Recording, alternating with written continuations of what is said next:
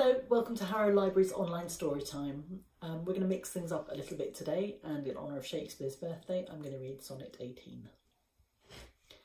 Shall I compare thee to a summer's day? Thou art more lovely and more temperate.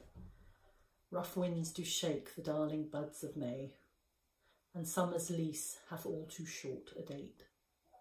Sometime too hot the eye of heaven shines, and often is his gold complexion dimmed, and every fair from fair sometime declines by chance, or nature's changing course untrimmed. But thy eternal summer shall not fade, nor lose possession of that fair thou owest, nor shall death brag thou wanderest in his shade, when in eternal lines to time thou growest. So long as men can breathe or eyes can see, so long lives this, and this gives life to thee.